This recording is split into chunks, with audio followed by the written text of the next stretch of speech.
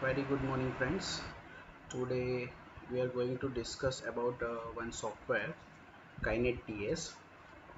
Basically, KinetDS is a software which is utilized for analysis of resolution data. Today, as we are going to discuss about the software, so we are not discussing details about dissolution as well as release kinetic. So you people have to study about the dissolution, mostly drug substance as well as formulation dissolutions, and what is the release mechanism and release kinetic somewhere else from well-defined resources like books or review articles. So this is one of the review article that I found, which is based on how to utilize this KinetDS software. Uh, as written here, it is an open source software for the dissolution test data analysis. You may find such software from its SourceForge depository. SourceForge is a depository for free open source software. So you may just search for .NET and search KinetDS here.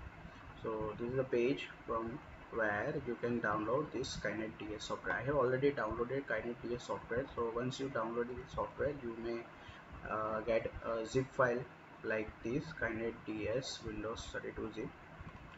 So I have unzipped it, and within that zip folder you may find this 5 or 4 files. So here is a KinetDS3.exe file.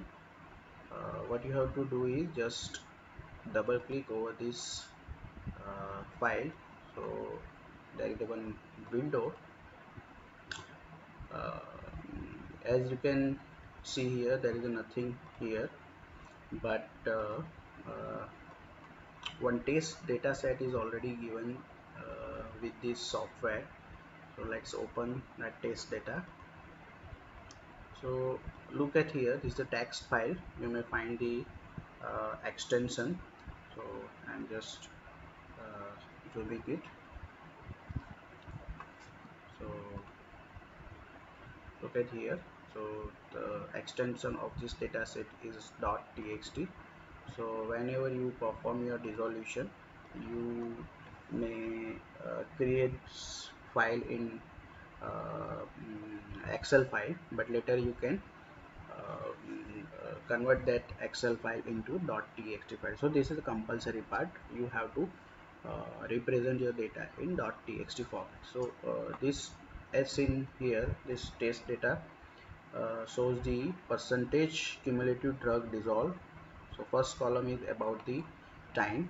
So 5, 10, 15, 20, 20, 30, likewise. So this is the time series, and this is a cumulative drug dissolved in particular media. So this is how you have to prepare your file, right? So once you have a file ready, you have to uh, open that test data file or whatsoever it is your file in this KinetDS software. So what you have to do is just click on the file, and you have to open the test data file. So now we have something here. So you may find lots of dots in square shape, which are drawn over this software. So whatever the data is in this test.txt files are now in this tool. So let's say at 5 minutes there is a 12 percentage of drug dissolved. So in first, this is first square represent the 5 minute, and 12 percentage of drug released. In similar way, you may find at 300 minutes 90% drug has been released, So at 300 minutes you may find this is about something 90% of drug use. So this data are plotted here in time versus percentage scale. And let's move further. So these are the parameters.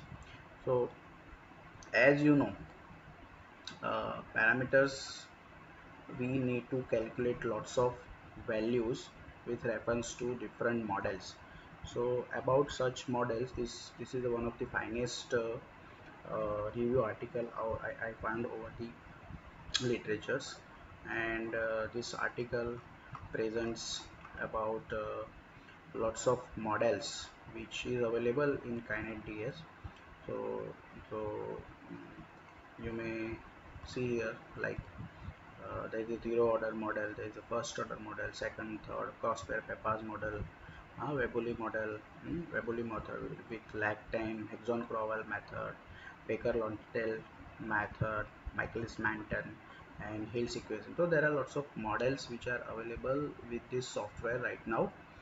And there are few more functionalities, like what kind of accuracy or graph accuracy you require, you may change, right, here.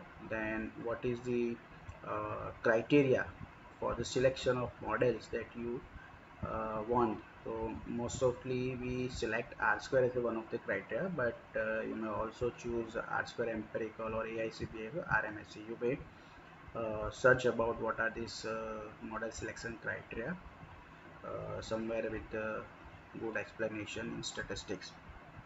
So let's say for the today's demonstration, I have selected R square and all of these models. So as soon as see, there is nothing here right now. First you have to click this compute, right? Suppose if you want to add something, or if you want to, let's say, what we say, you want this graph, right? You want to export this graph, you can export just by save as a bitmap. So let's say if I am writing resolution for the desktop, so let's say, so these files have been saved, right? So you may uh, mm, mm, open these files, right? You may copy paste somewhere wherever you require. Okay.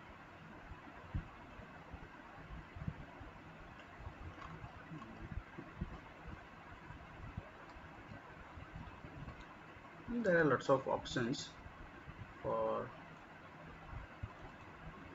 mm, let's say, I'm just opening in Internet Explorer. So yeah, right. So this is the thing how you can export the image, but this is not about the image only. So the next part is a compute. So after selection of the parameter, you have to just press the compute current, right? So as you just click the compute current, lots of calculation you have found in here. So previously it was a blank sheet, but now you may find lots of calculation here, right? Not only this, these calculations are also being exported over these another file. You may find another text file on the same folder from which you have opened this tool, that is result orders test data.txt, right? So uh, there are lots of calculation you may found here, right? So what are these calculation? These calculation are nothing but mm, okay, it is a it gives you idea or R square or the parameters for the each and every model. So look at here, uh, let's say for the model order 0. So for the 0 order, you may find equation A, B and R values and its standard error and kind of things. So R, you may call it as a point 0.6, right? So your R square is something point like something point 0.6. In similar manner, for the first order, the R square is 0.48, and these are the you can say this values. These are the observed value and predicted value with this equation. This is a x plus by plus c is equal to 0. So in this manner, these are the observed value and these are the predicted value. So this is totally wrong here. You may found obviously the r square value is 0.6. So you can study this entire file, but you may quickly find the proper value also here. So look at the graph below this graph. So previously there were just points, but now the points are connected.